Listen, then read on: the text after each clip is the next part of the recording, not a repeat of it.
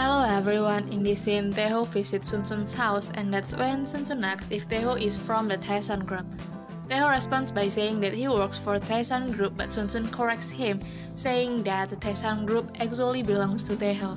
Taeho explained that it was his grandfather who founded the Taesan group and he is just an employee there.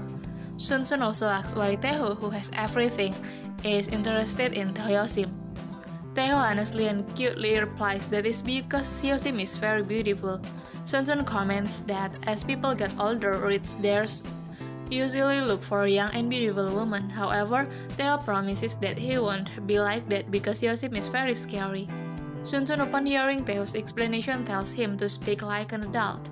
Taeho continues to speak in a cute manner because many people enjoy it, but he thinks Sunsun will like it too. But Sunsun admits that she doesn't like it. Okay everyone, that's the scene for this time and thank you for watching my video.